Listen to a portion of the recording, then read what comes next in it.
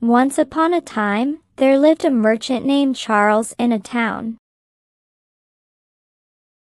He had a beautiful daughter named Talia. One day, a grand fair was held in the town, and Talia was excitedly exploring the fair with her friends. Meanwhile, in the nearby city, a rich merchant's son named Robert was reading the newspaper left on the kitchen table when he spotted an article about the fair happening in a nearby town. Excited by the news, Robert walked into the dining room, where his father, Adam, was enjoying breakfast. Dad, can I go to the fair in the nearby town today? Robert asked eagerly. Adam looked up from his plate. He was chewing a piece of toast. The fair? Okay. Just be back before dark. And don't spend too much money. Thanks, Dad. I promise I will be careful. Robert replied, a big smile on his face. Adam nodded, taking a sip of his coffee. Have fun.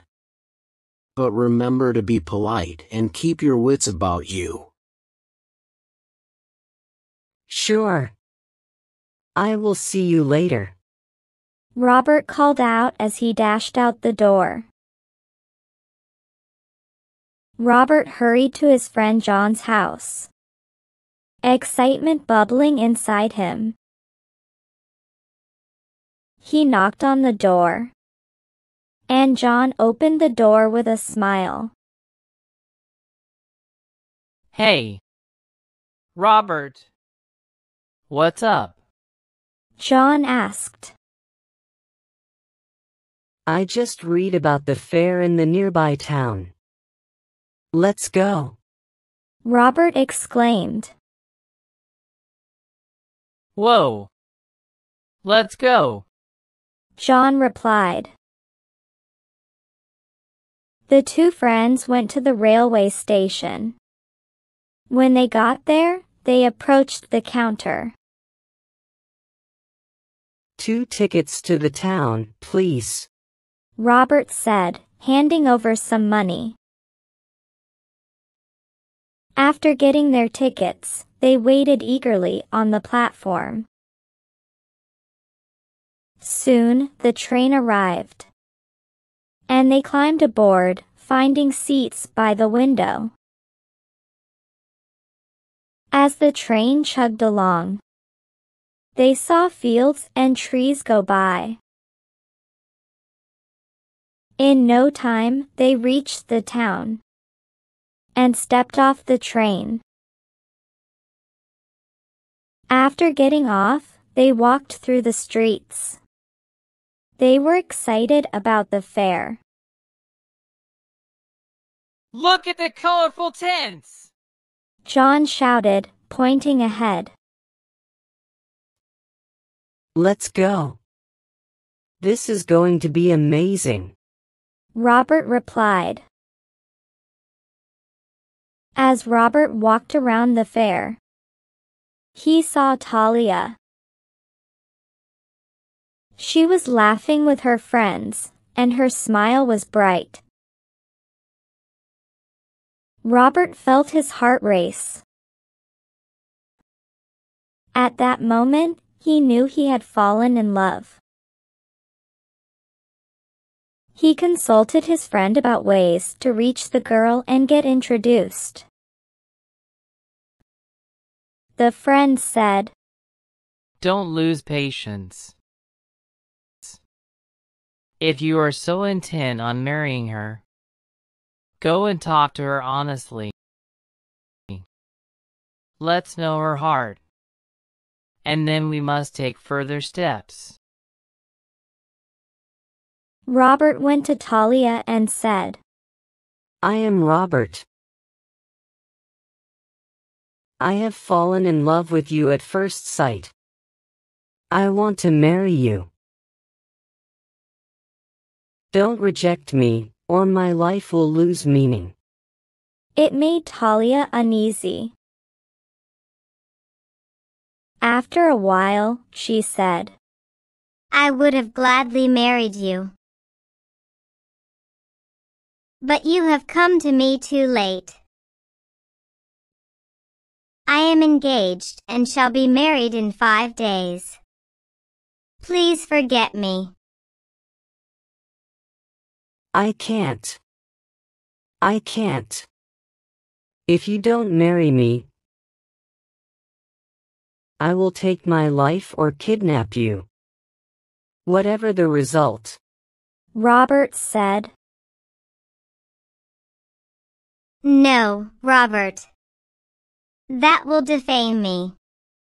My parents will be in grief. What about me? Robert sobbed. Don't worry. If you want me, you will get me. After marriage, I will come to you. That's my word. But don't do any outrageous things. Robert told his friend about Talia's promise. The friend felt that it would be a morally wrong act. He advised Robert to forget about her. Robert also realized that his friend was right. Meanwhile, Talia got married. On the nuptial night, when her husband came to her, she said, Master, I have a request. The husband said politely, Say it, darling. Anything. Talia said everything about her promise to Robert. The husband didn't want to lose a truthful wife like Talia. He allowed his bride to go to Robert and keep her word. So, Talia decked up as a bride and set out to the house of Robert. The bride, laden with costly jewels, was going in the darkness of night alone on the road. A thief held her up to rob the jewels. Talia told the thief that she was going to fulfill a promise. On her way back, she would herself surrender her jewelry. Talia promised the thief. Stunned by the strange truth, the thief let her go and waited for her return. Talia, as a bride, arrived there. She said, Robert, I have come to you to fulfill my promise. Meanwhile, Robert had changed his mind. He said, Talia, I am overwhelmed by your commitment and the large-heartedness of your husband. I am not going to defile myself by dishonoring you. You must return to your husband. I salute you both. On her way back, she met the thief, who was very surprised at her prompt return. In reply to the thief's question, Talia told how Robert refused to become a sinner. The thief let her go without robbing her. He realized that true strength lies in keeping promises. Moral: keeping promises is a sign of true strength. and love should never result in dishonor or harm.